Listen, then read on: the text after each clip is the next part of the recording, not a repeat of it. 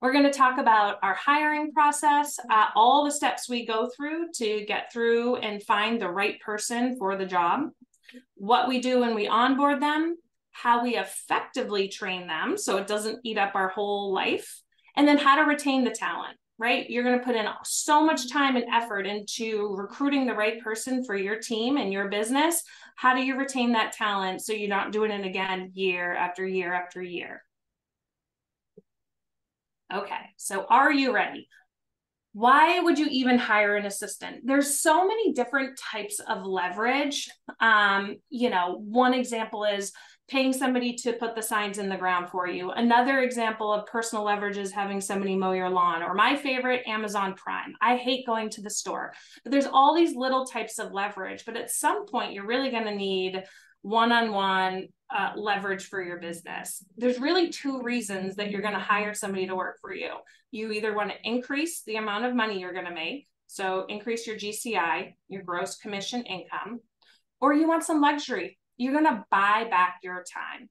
The reason I am particularly passionate about this is when I got into real estate, I was recently divorced. My kids were 2, 4, and 6 years old. And I knew if I was going to be successful in this business, I could not run myself ragged and still be the mom I wanted to be for my little kids. So really from that point, I decided very quickly, when I had proven to myself that this was going to be the career that I was staying in, I started my hunt. And I didn't really know I was looking for Sarah, but Sarah's who I ultimately found. And so for me, when I first started, it wasn't about growing some team or growing some big business. It was just about having some extra time in my life. If it's not like a kid or a family balance, maybe you just want a hobby. Maybe you just don't want to work 80 hours a week, but you like real estate. So there's many, many reasons, but it falls into one of those two buckets. So again, when we're thinking about, are we ready? You have to think about the 80-20 principle. So 20% of your activities are going to lead to 80% of the production in your world. So if you don't have an assistant, then your top 20% is definitely going to be sacrificed. When you think about if you don't have somebody helping you with the tasks, if you don't have an assistant already, then you are the assistant.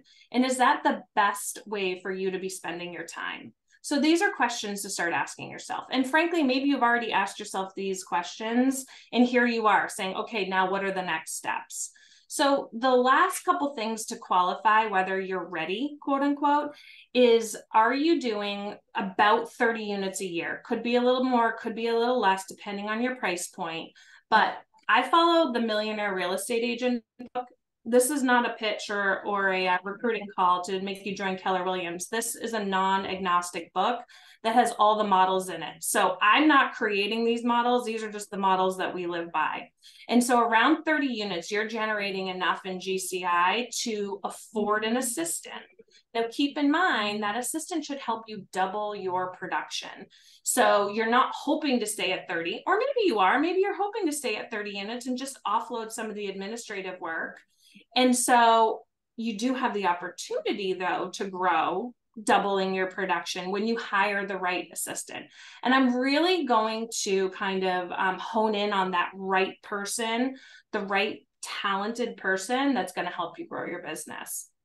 So let's just say, okay, you know what, Rachel, I did that already. I have a great assistant. I want to grow even bigger. Well, at 60 units, right, your assistant has helped you grow from 30 units to 60 units. At 60 units, it makes financial sense to have a second full-time administrative or operations staff working for you. Okay, moving on.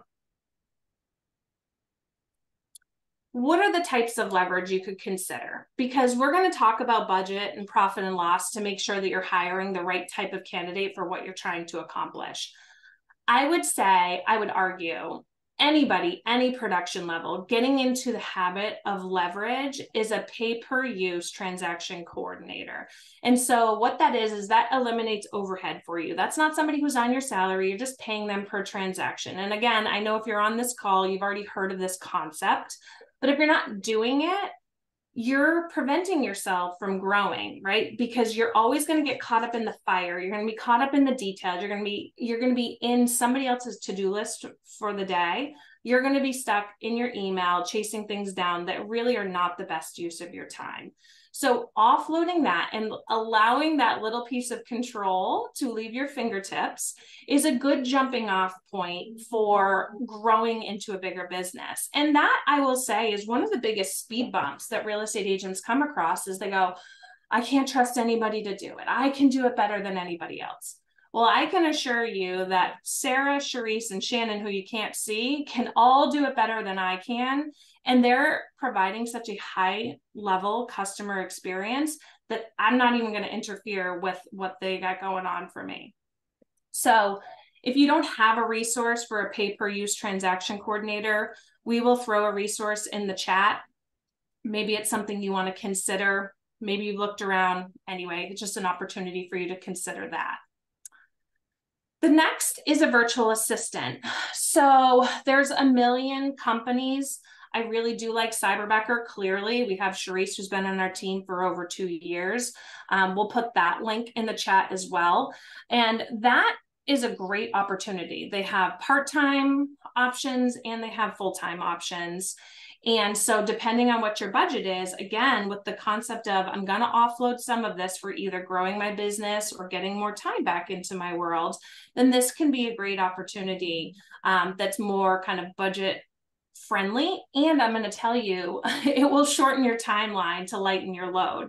Because as you're going to see when we're doing like the hunt for somebody who sits locally in today's job market, there's no guarantee of how fast you're going to find a really talented person. And then the last type, if you will, of leverage is having somebody in person with you. So somebody who like lives locally, they're going to report to the office every day. You guys are going to be working shoulder to shoulder, elbow to elbow. And this is somebody who's going to be working either part-time or growing into full-time or kind of whatever you need on the spectrum of where your business is. Okay. So the first thing you need to think about is a job description. So what do you want that person to do? Now, if you already have a pay-per-use transaction coordinator, you don't need to think about the job description of a transaction coordinator. Think more kind of globally, an executive assistant, somebody who's going to help you run your business and start to learn all the little nuances, all the hats we wear as a real estate agent, and what do you want them to do? Maybe you don't want them to do every single thing. Maybe you're just like, hey, if they could handle this, that would allow me to focus on that. And so coming up with exactly what you need them to do in your world. The thing to think about though is, how are you going to measure it? You know, how are you going to make sure that they are doing a good job and winning? So as you're creating the job description, also think about how will you know that they're winning and how will they know that they're winning? So thinking about those details. Okay, moving along. Where do you post it? If you have a company intranet, so we're at a big brokerage, so we have an intranet, you could post it there. If you're at a smaller brokerage, you might just send out a mass email to all the agents in your office. So why would you do that? This group of people might help you capture somebody who tried out the sales gig as a real estate agent and decided it's not for them, because it's not for everybody. Some people love certain aspects of real estate, but the sales portion of it is too much to bear. And so it's helpful to grab somebody who already knows so many of the tools, but doesn't want to grow into sales any further. They've tried it and it's not for them. Potentially too, they might know somebody who is a good fit for you. The next place I would go is to my social media and my database. So both Facebook, Instagram, TikTok, wherever you're on for social media, blasting out that you need an executive admin. And to your database. So all past clients, people you know, people you market to, let them all know that you're looking for an executive admin. What does that do for you?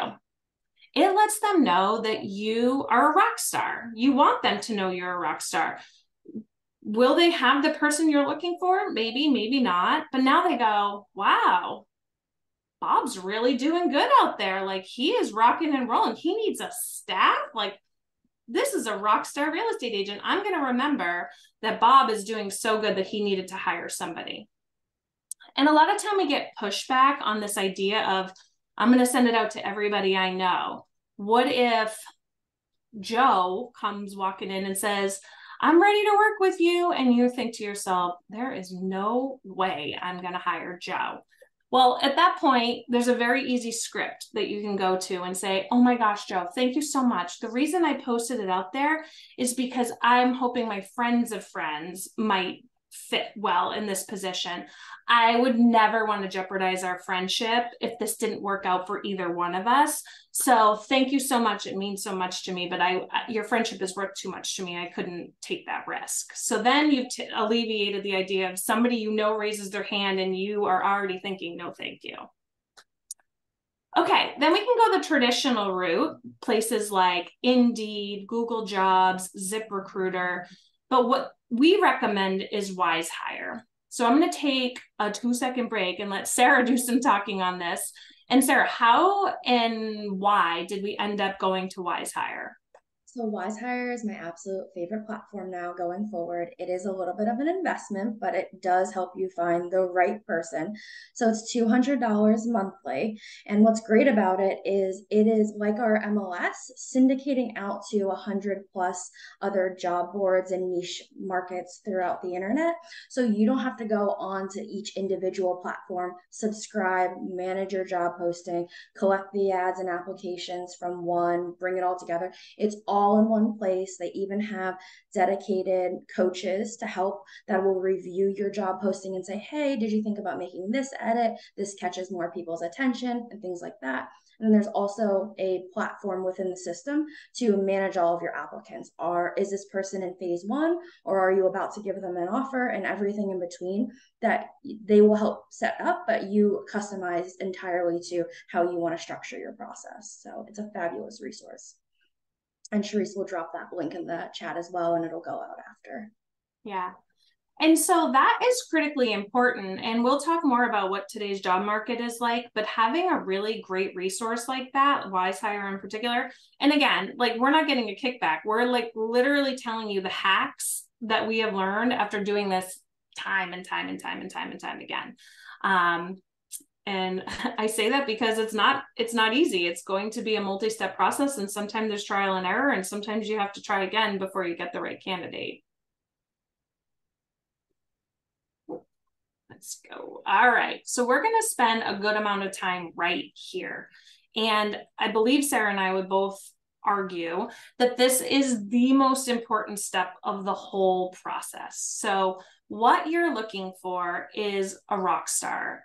If you're a rock star and you want a certain caliber of person to work with, then you're going to have to spend some time weeding out the cul-de-sac talent. So we're all real estate agents. We know what cul-de-sac talent is. That's somebody who's going to get to the end. They're going to keep spinning around. They're never going to be looking for solutions. They're never going to be looking for growth. And that person is going to create a lot of friction in your world, and you're going to outgrow them. And instead, you want somebody who's going to own the role and help you grow the business.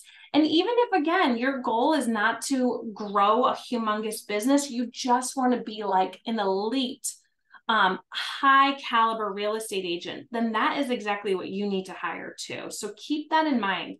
I really can't stress enough that going through these steps really diligently is going to be the key to making sure you're not pulling your hair out and that you're not wasting time and money. So let's kind of dig into these steps. So the first thing we have the candidates do, again, we're using WiseHire, but whether they email you their resume or whether, you know, your friend sends you their resume, whatever, you're going to review the resume. At that point, you're going to select your interesting candidates. So Sarah, why don't you add in what are the key things that you might be looking for when you're reviewing the resumes as they hit the WiseHire platform? Yeah, so again, keeping in the mindset of you're looking for somebody in your operations world, I'm looking for things like, is it super messy or is it nice and organized? Are their jobs and the resume as a whole outdated or up to date, as well as any major gaps between work history and anything that catches my attention of like, hey, that will translate really well and shows high attention to detail. So little things like that to say, okay, this person has just graduated high school and it was scooping ice cream for 3 summers long versus maybe they come from the restaurant industry and things like that. Yeah, and what Sarah was really indicating there is you are hiring somebody for a highly detailed job. And so if they're not highly detailed on their resume, then that's reason enough to give you some pause. So those are things that we've noticed over the years.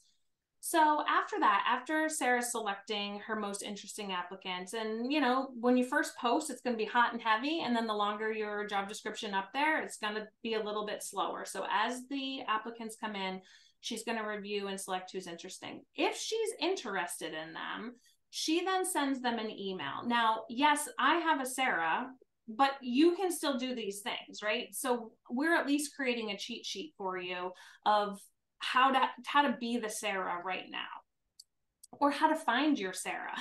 I'm sorry to talk about you in the third person, but like, just so you guys are getting a sense of how it works and how it can work for you if you do it right. So Sarah will send them an email that has several steps in it. And we're trying to get them to do a few different things. We want them to fill out a DISC analysis. We want them to fill out a 4 tendencies quiz. And we also send them a values worksheet where they're going to pick out their top 10 values off of a sheet and see if we think that they align to our values as our cultural values as a team. Sarah, why do we do it this way? Why are we giving them so much information and so many things? I want to start to engage with this applicant and really at this point see what their response time is like. And again, looking for that detail-oriented operations member. All of these things that we're asking them to do shouldn't take more than 20 to 30 minutes. So can they follow the step-by-step instructions and not miss a step? And then 2, we didn't pick 3 random things. There's meaning behind these different assessments we're choosing. So for the DISC, there's lots of different ones out there. I just use the free version, Tony Robbins. And when I get the results back, I'm really looking for somebody who either is an S or a C or some combination of that, because they are highly detail oriented, super stable, and you want somebody who's different from you because you want their strengths to be different from yours. You want 2 separate sets of strengths, and most agents are high Ds. So we are looking for somebody that is on the higher S and C spectrum for the DISC. For the 4 tendencies, if you're not familiar with that, the 4 outcomes is an upholder, a questioner, an obliger, and a rebel. The 2 that I'm not looking for an operations role is a questioner and a rebel, because it's all about systems and they need to be able to follow them. So what I want is an obliger or a upholder, because again, they're much more in line with operations, high detail oriented systems and things like that. And then for the values, this is kind of fun and quick, but we're just making sure that their values are aligning with us, because it needs to be a cultural fit as well. So hopefully once they send that back, again, I'm looking for, do they respond in a day or do they respond in a week? Because again, we're dealing with contracts. So when there's deadlines, we don't want deadlines to be missed. And starts the self-selection out process. If somebody doesn't want to go through these steps, then we also know that they're probably not that interested in the role. So why are we going to keep moving them forward if they're not really all that engaged in the job posting so far? So I think Sharice, if she hasn't already, will throw the DISC analysis and the 4 tendencies quiz in the chat. Great tools, free tools. Again, we'll send out the worksheet on the values. And again, this is us starting to see who this person is and who they're going to show up as working with us as a group. So it's part of the interview process already, frankly. At that point, if things go well, they return everything, they follow all the instructions, we like the components of how they're showing up on these assessments, then at that point, we're going to do a phone screen. So Sarah, what are you trying to accomplish on that phone screen? I'm starting to get to know this applicant off of paper. Like, why are they even searching for a new job? Are they making a huge career change? Do they have any experience in real estate? As well as allowing them to make sure it's a win-win for both sides and ask their questions. Because if they're coming with really great questions about us and the organization and things like that, that's a great sign to me. I'm also going to take the time there to at a high level, go over the job description again and set some of the expectations and get clarity on the salary and benefits piece. Because quite frankly, like we've got a lot more steps to cover. And if we can't get on the same page for the salary, it's not going to be a fit for us. And we're gonna waste a lot of time and be a little bit disappointed when we're like, they're amazing, but they're like, I can't accept this salary at the end of it. So that is the goal of the phone screening. And I usually tell them it's about 20 minutes long. Some people are chatty, other people aren't. So that's the average usually. Perfect. Great. And so at the end of the phone screen is the beginning of the double check-in. So if Sarah is interested or if I'm interested, we say, hey, listen, we think this is a good fit so far. Would you be interested in moving forward to the next step? And then that gives them the opportunity to decide if they would like to move forward. If both groups are moving forward, then we would move on to the personality assessment. And that like double check-in is going to happen at every other place along the way too. And that gives you kind of a ripcord if at some point they show too many red flags. Or if you've said something that they no longer want the job, then let them pull the ripcord so you're not continuing to go down this road with them when they're not interested. So the next 6 steps that we're going to talk about, they are somewhat geared toward tools we have at Keller Williams, but I'm willing to bet 2 things. Number one, these are available to in other forms, out there on the internet or within your brokerage. If you are a KW, what I can tell you is this is the career visioning process. And so these 6 steps that we're going to go over is it in a nutshell. A very small nutshell. This class, this career visioning class, could be an 8-hour class. In fact, it is, and they teach it all over the country. But we are going to super boil it down because there's so many other good tidbits we're going to focus on. So please don't feel like this is just a Keller Williams, tool here. So the first thing is a personality assessment. Here it's known as the KPA. It's going to tell us what their personality strengths and weaknesses are, and really just where they are on certain spectrums to see if like their personality is going to jive with your personality, and if their kind of personality and how they're hardwired is going to be good for that type of administrative operations role. We ask them to allot 45 to 60 minutes. We actually tell them a little bit more to make sure they've given themselves enough time. And we say, hey, listen, make sure you're kind of in a quiet place and, you can concentrate on the questions. And so again, this is another step in the process. How quickly do they do it? How quickly do they get it back to us? Do they just ghost us? What's going to happen at this point? And if somebody has taken the time to do that personality assessment, it's really in bad form if you ghost them at that point. They should at least be given the opportunity to hear what the results are, even if you don't think it's a match. The reason being is sometimes, even though you said give yourself 45 to 60 minutes, they didn't. And then at the end, they were running out of time. So they were clicking. And it's not really a good representation of who they are. So allowing you to say, hey, your answer was this. Is this a good representation of who you are? And they go, oh, no, that's actually, that's no, I'm more like over here. And you're thinking to yourself, oh, that's what I wanted to hear. But also, like, if somebody took an hour to do something and then you never call them back, they're going to be thinking, well, what's so bad about my personality? So really think about whether you want to move this person to the next step or not, because you will have an obligation to go through whatever the results are, just in fairness to that applicant. If and when this is a good match for you, you're going to finally move them to an in-person interview. That's when you're going to validate or go over the results of the personality assessment, and you're going to do something called a thought process interview. Both of those things are in the same in-person interview. And at that point, you're really getting to know them. So Sarah, if you decide you're going to move forward with them, what do you do for the next round of interviews? So the next section of validating the entire assessment is the life story and the motivational interview. And these are much more conversational and engaging. So I do like to do it on Zoom because I can push that record button and see if they're good with technology and be present for the conversations we're about to have and not worry about, oh, did I jot that down? What did you say? Because I'm still writing the last note. And so it's much more engaging for both sides so that they don't think I'm not listening to them either, when in fact I am, but I'm also trying to write everything down that they're saying. And then the recording is great to have for future reference and share with other people that might need to see it for later on in the process. Yeah, yeah.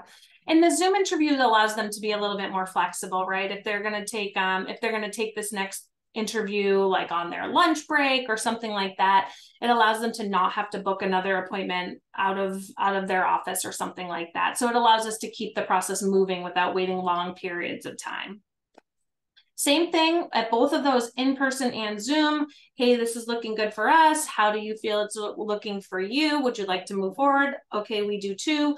Here's what's going to happen next. And we talk about the next phase. So at this point, if everything's looking good after the two interviews, then we're going to ask them for references and of course call the references and hear what they have to say about the candidate. If that looks good, then we're going to schedule a group interview. And you're like, well, I'm an individual agent. How am I going to group interview? Okay. You definitely have some trusted individuals in your life. It could be your managing broker. It could be a team leader. It could be that agent that you always ask to do showings if you're out of town or on vacation. It could be your trusted lender partner. It could just be a trusted associate. And who do you really value their business opinion? And so you create this little group interview of 3 to 5 people who are going to come together and do an interview. Now, this is not a firing squad for your applicant. It can certainly be casual. It can be at a coffee shop. It can be, at a conference room in your brokerage, whatever is appropriate for kind of the way you do business. But you really want to be clear with the group that you're bringing together what you want them to accomplish. You want to be clear in 2 ways. What questions do you want them to go over, or what do you want them to dig a little deeper on? What were your red flags, if any, that you would like their opinion on? Don't send them in blind and just be like, hey, do you like them? Well, we're all likable people and we tend to like people. So we're going to just say, yes, we like them. Go for it. But give your group, your panel, some really detailed direction on where you'd like the conversation to go. The other thing you need to be clear on is, when is that panel coming back to talk to you, the hiring agent, to go through those things? So don't just send them into a coffee shop with no plan on how to reconvene after, and then they all send you a text message with a thumbs up. You want to tell them, okay, you're going to meet with the candidate for 1 hour at the Starbucks. And then the next day, we're all going to get together on Zoom for 30 minutes and we're going to debrief what you came up with. And this is a really important part of the process. So Sarah, I know you have some color and context to add to this. You covered quite a bit of it. The only thing is, if it wasn't clear for the group interview, you are not part of it, or whoever is doing your hiring. So in our case, I usually am taking everybody through this process, so I would not be a part of it. And different perspective is absolutely encouraged, again, because this is the accountability piece that we're moving into. So at that point, you probably are jumping up and down, or like, I'm ready to give this person an offer, or maybe you're not, but most times you are. And this is the part where, like, what about that little red flag that you're like, it's fine. They were just nervous, or whatever it might be. This is the time that we're going to start diving deeper into the red flags, if you will. Yeah. And I would definitely also say that this is the point where agents want to cut the corner and just be like, okay, can you start on Monday? Yeah. But you really, really need to, again, slow down. You're proving to this applicant that you're this invested in them, and that message should be felt loud and clear, because they need to know that you want them to invest back into the team or the group or the duo that you're creating. So do not skip this step. Again, with every step along the way, you're also building the relationships of those around you. You're building the relationship with your future employee. And then, in this particular case, you're building the relationships you have with either trusted other agents or your vendor partners. At the next step, if everything is looking good, nobody had such a red flag that made you pause and rethink your decision, you would move forward with an offer letter. And so what does that offer letter want to include? Their salary, their pay frequency, their start date, where they're reporting to, who their supervisor is, if you're offering any benefits, and then what forms of identification to bring to the first day of work. And we'll give you an example of an offer letter that we use so you have a jumping off point. You got at least a template to start with. So what's the timeline on this? If you're doing this traditional in-person hiring, this is an unknown timeline, okay? So it could take 1 month.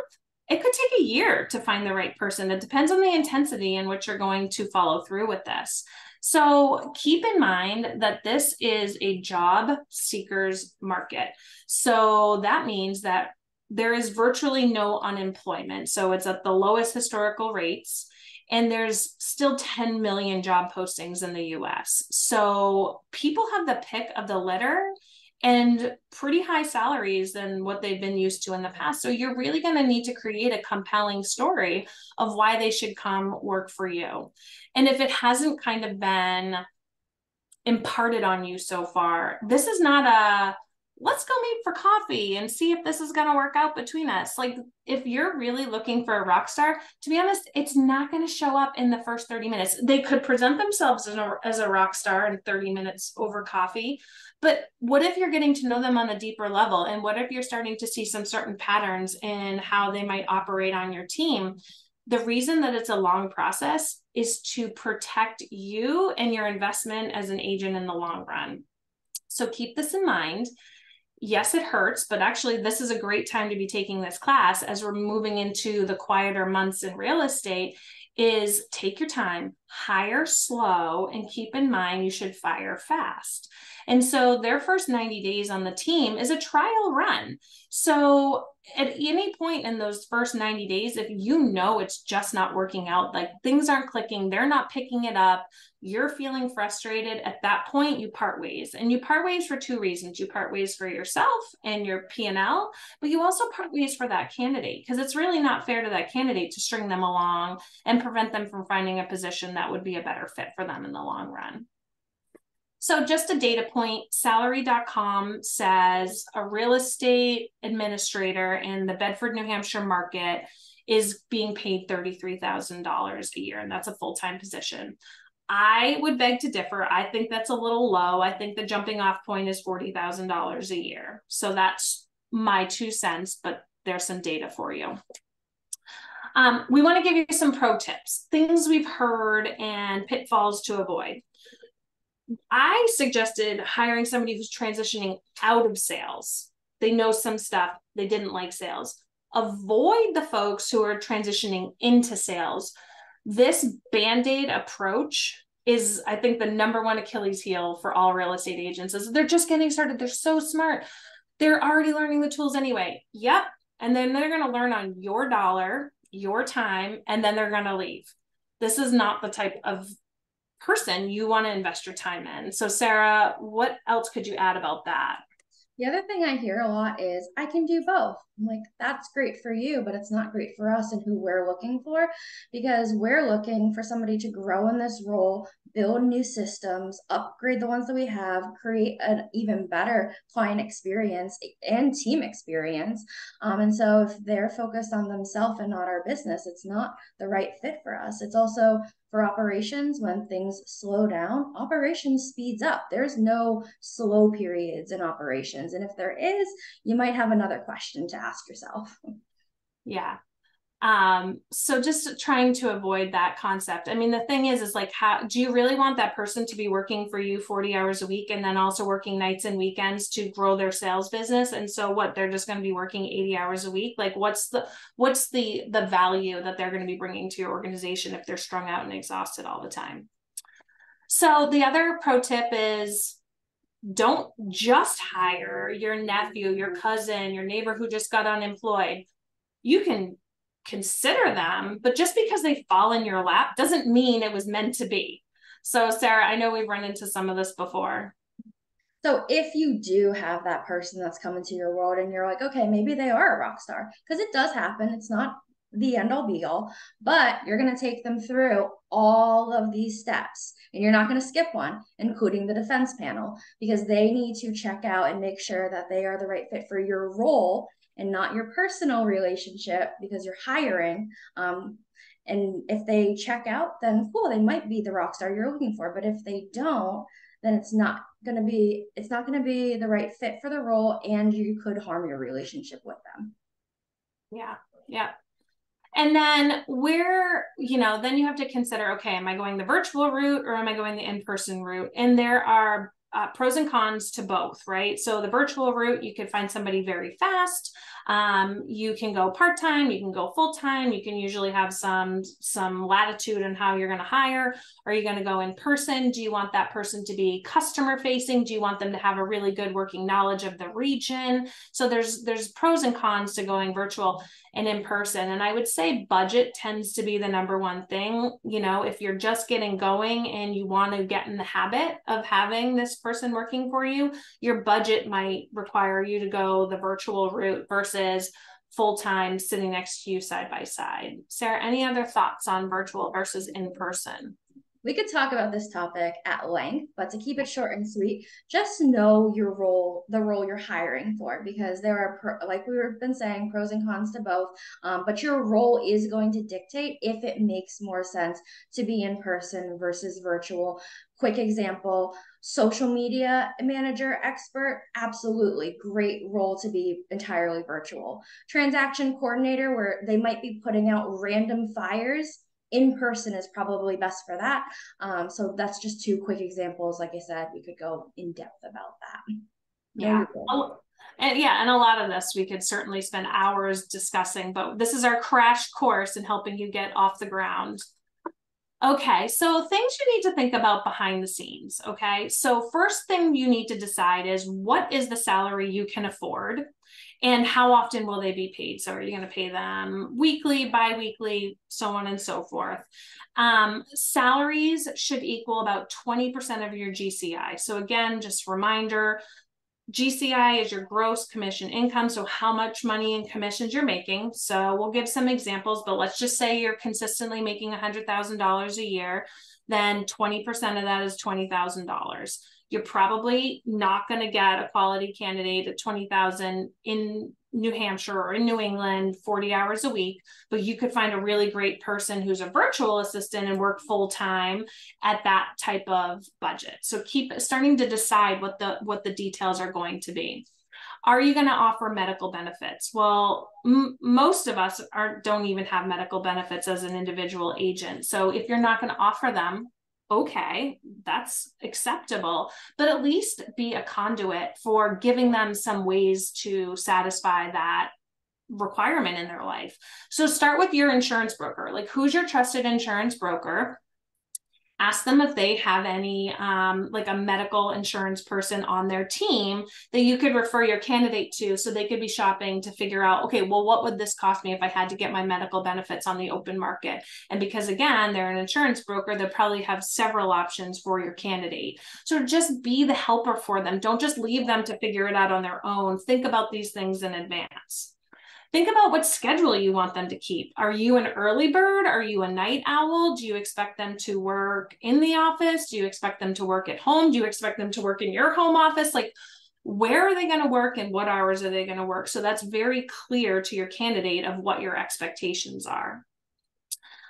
Do you want to offer a simple 401k? So if you as an agent want to start creating a 401k for yourself, work with your financial planner, because that could be something that you're offering at a very low cost to yourself, to your candidate. That's a win for you as an agent, and it's a win for them. And it could be even something that plays into retention in the long run.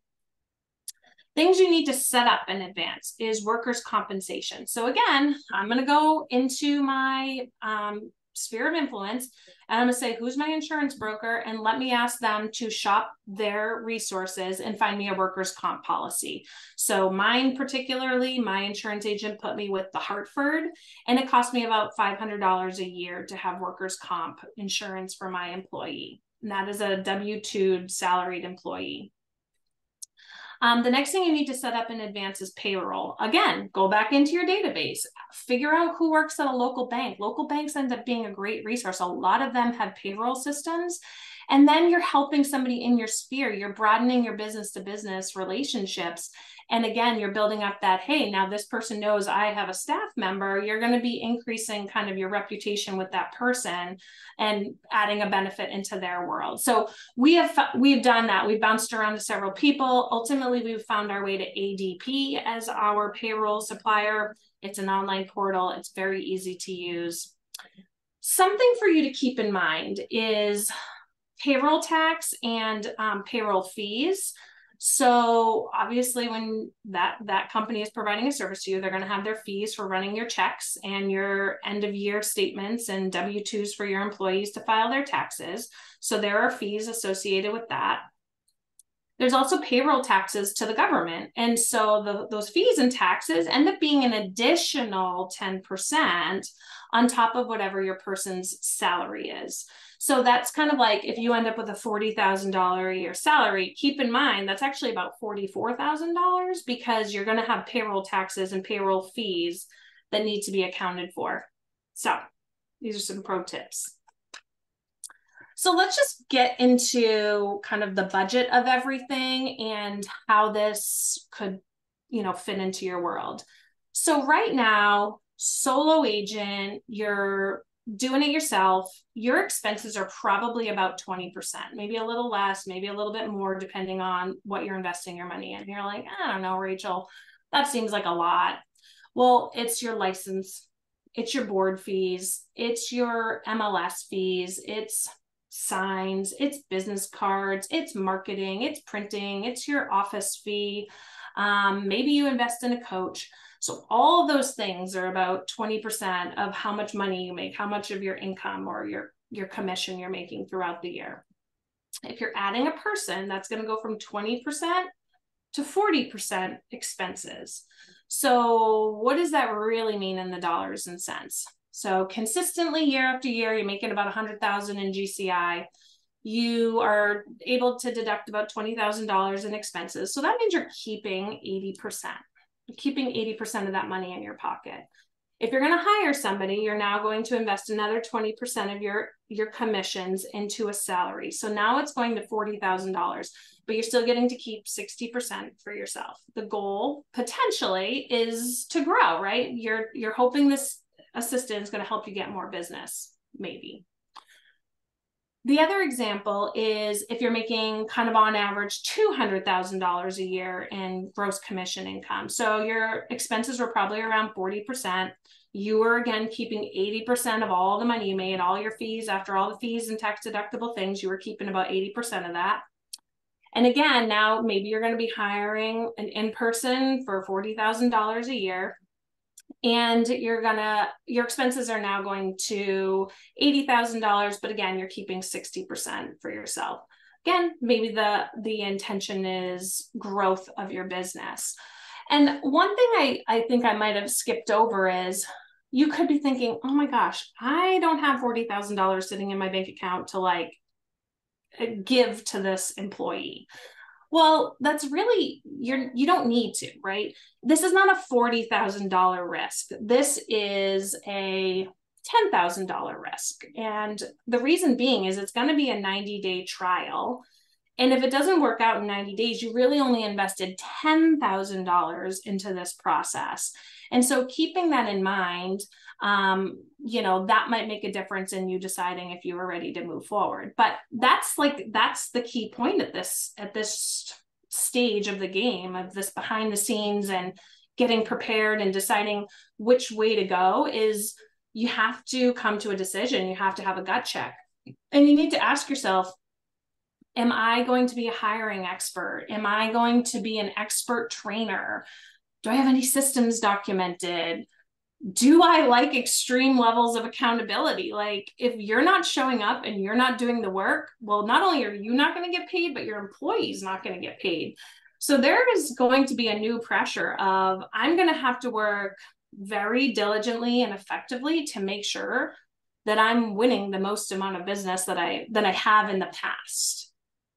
And actually, now that I think about it, it's like this is where I hear from agents who are like, maybe I should partner with the team because I could be having all of those benefits because I'm already going to be giving away 60 or 40% of my income. So a 50-50 split with no risk is a benefit to me. But all right. Anyway, I digress. Let's move on to onboarding because we're doing great on time. So we're going to make this pretty short and sweet. I'm going to try to. There's just so many good things to cover. Okay, so the first thing that we do to make this like special is they accept our offer. Yay, we're so happy we made it through. They're starting. So we send them a Google form and we ask them for what are their favorite things. So some things we might ask them, what's their favorite food? What's their favorite candy? What's their favorite local restaurant? How do they take their coffee, right? So we want to kind of know some like little personal things. So it helps on the first day, but then it helps on work anniversaries and birthdays and that kind of thing. So we can continue to make their experience with us feel special. And so their first day on the job, we're going to give them something off of their favorite things list. So whether it's their favorite candy or something with your team logo on it or something like that.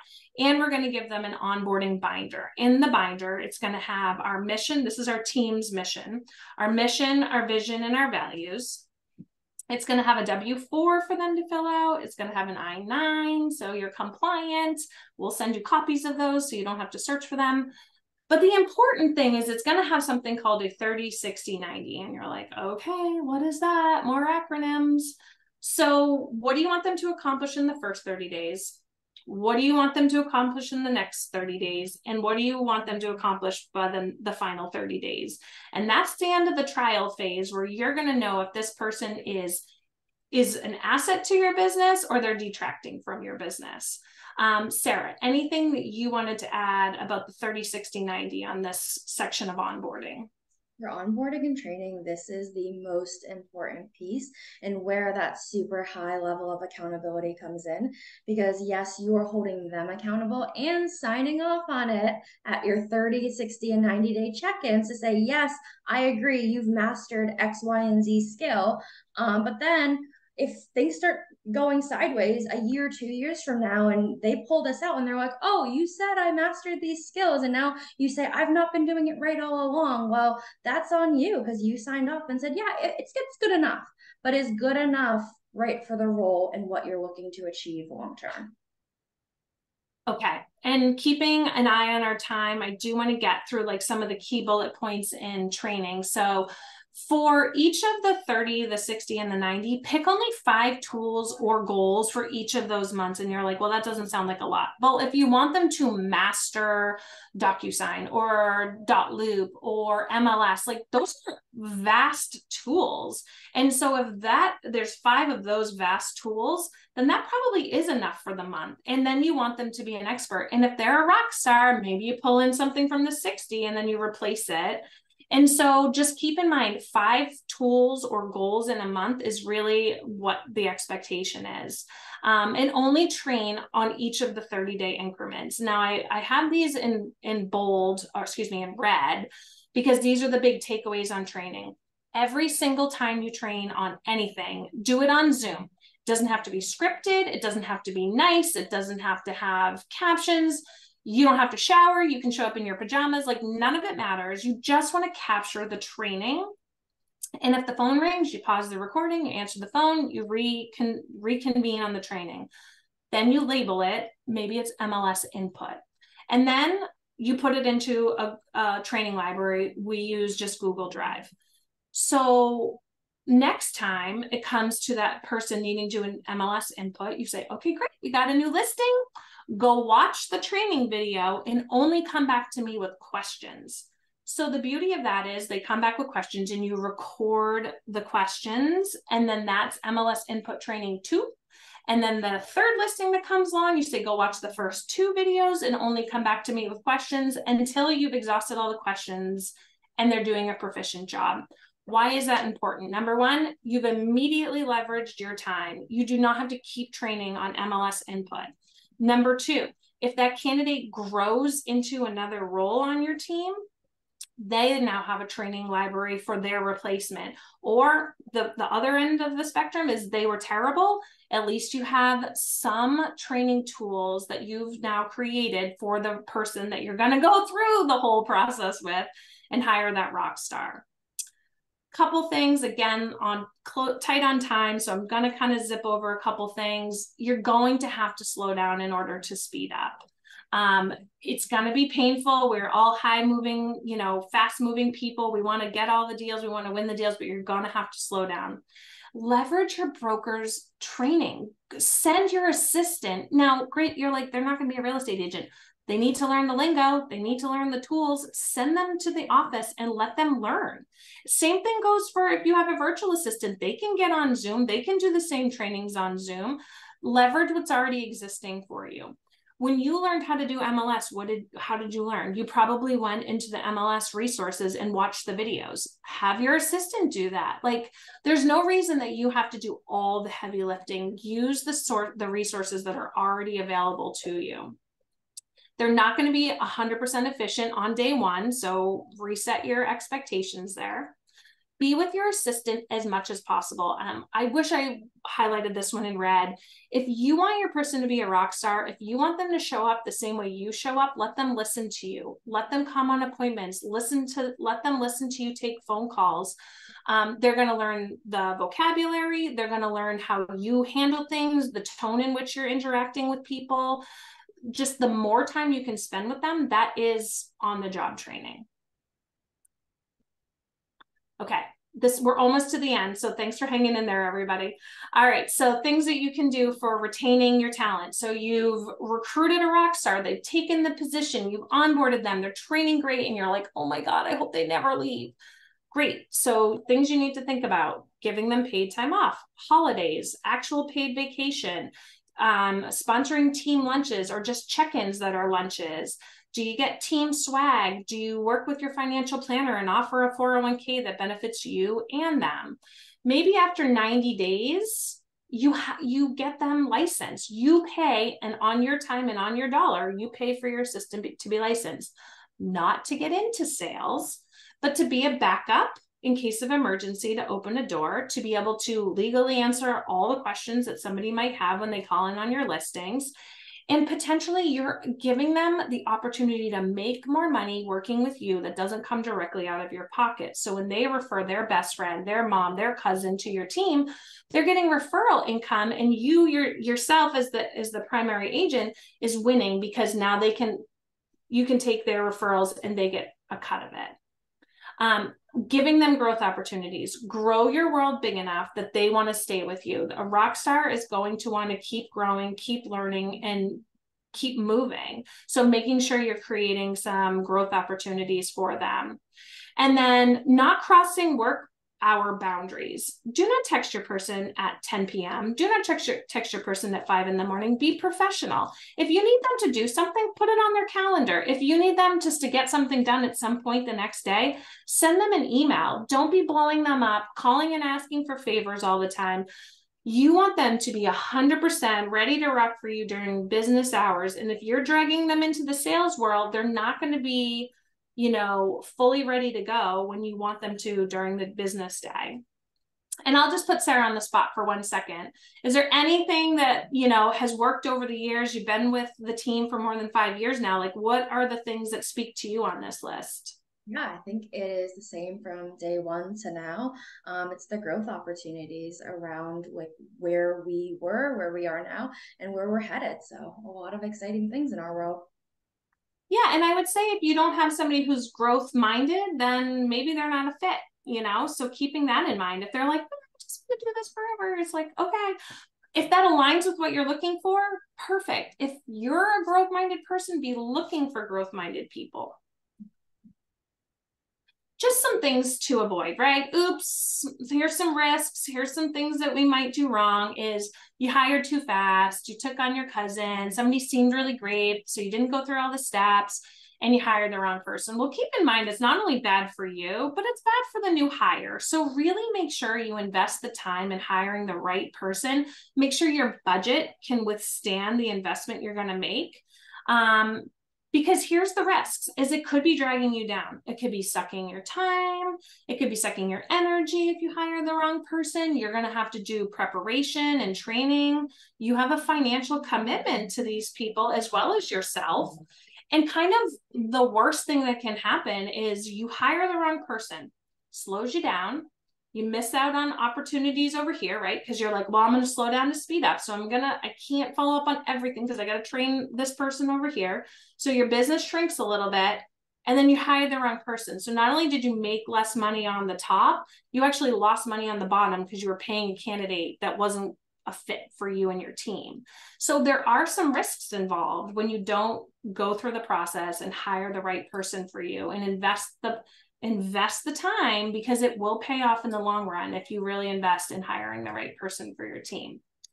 So I am going to thank everybody for coming. I'm going to stick around for as long as questions. You can throw some stuff in the chat. You can come off mute. You can ask some questions.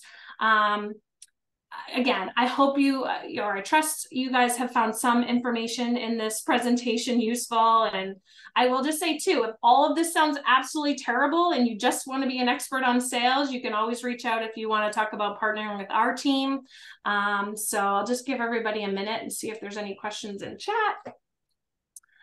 Thank you so much. Question? Yeah. First off, thank you very, very much. I appreciate you encouraging me to be present. Because it was a wealth of information, whereas I saw one bullet that attracted to me. So, with that said, you made reference to a group meeting. Am I present at the group meeting? Sarah, I'll let you handle that. So if you are the one doing the hiring, you are not present at the group meeting. So for our world, I manage the hiring. I'm not present at the group interview. Thank you, Sarah. And thank you, Sarah, also. You are a wealth of information. And the two of you, three of you, let's say, are very generous. So I appreciate, the opportunity to sit with you guys. Thanks, Mary. We appreciate you too. Thanks for the kind words. I'll just check if there's any other questions in the chat, and thank you for all the kind words in the chat. And I really do hope that you guys found some of this helpful as far as growing your business, really slowing down to make sure you hire the right person, and the investment in time up front will definitely pay off in the long run. So really appreciate everybody being here. So thank you for your time today. Always reach out if you have any questions, even after the fact. We're happy to be here and be a resource, and hope everybody has a great day. Thanks, everybody.